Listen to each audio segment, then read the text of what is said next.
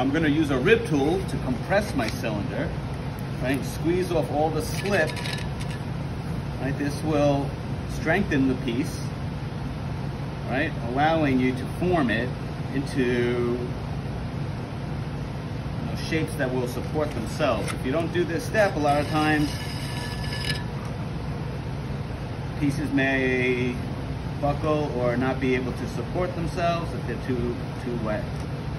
Okay, so I went over a few times, got rid of all that excess material. All right. I could trim a little bit right here.